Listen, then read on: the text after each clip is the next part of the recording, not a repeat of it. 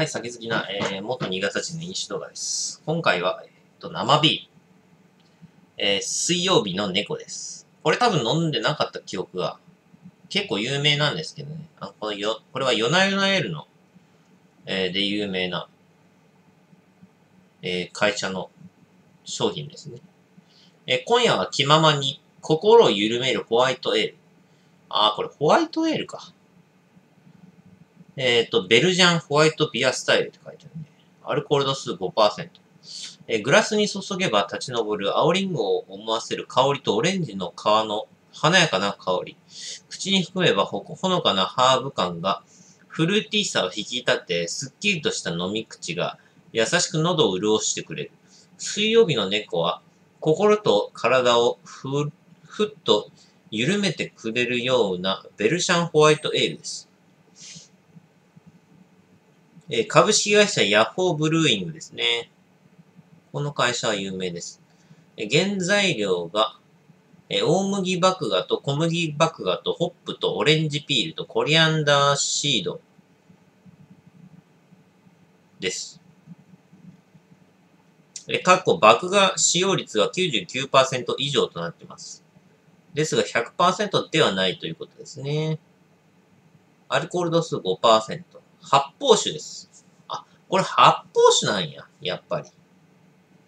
あれ発泡酒って書いてあるわ。これ発泡酒みたいです。本製品は原料にオレンジピールとコリアンダーシードを使用しているため、日本の酒税法上は発泡酒に区分されます。なるほどね。だそう。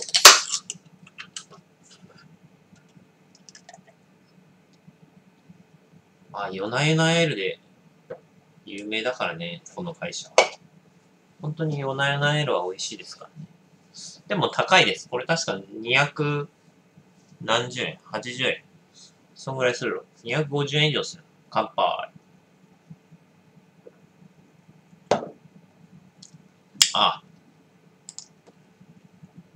まろやか。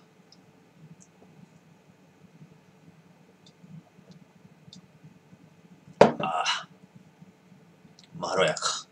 ものすごい口当たりがまろやかっていうか、ほとんど水みたいな口当たりっつうか、そんな感じです。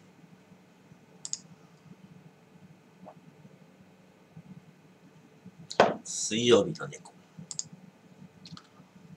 ベルギー生まれのベルシャンホワイトエールというスタイルで、大麦と小麦の両方を使ったビールです。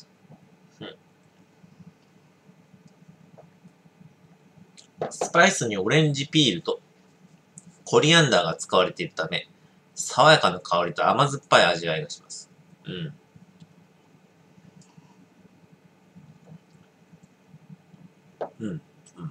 わからん。エールですね。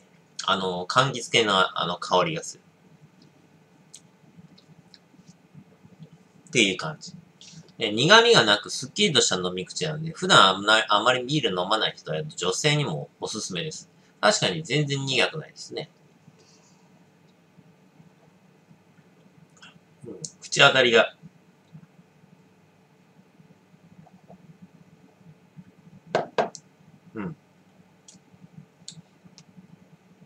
ほとんど水みたいな感じで。結構、言っちゃ悪いけど、ちょっと水っぽいっていう。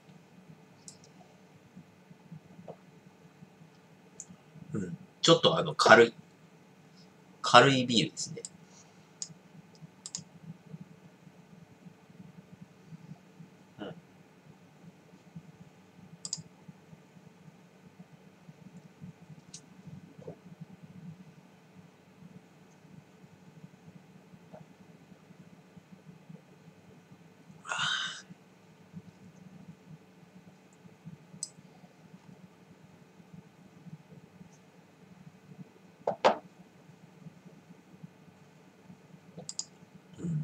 でもどうしてもね、こういうホワイト系の、いわゆる小麦使ったビールって、パンチがなさすぎて、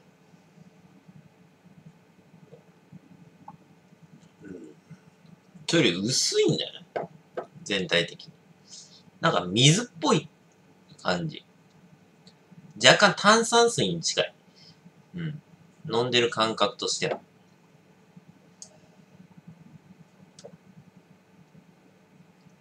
ので、あんまり好きじゃないんですよね。うん、あんまりね、好きじゃないんですよ。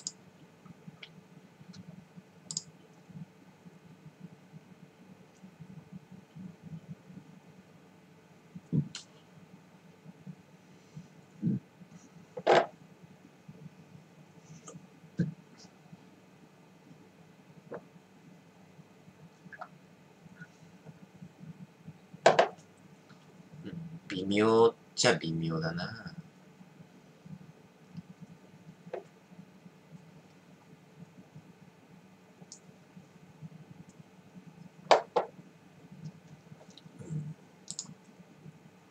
水っぽい。簡単に言うと。一言で言うならば水っぽい。コクがほぼないのと甘くはないけど、まあ苦くもない。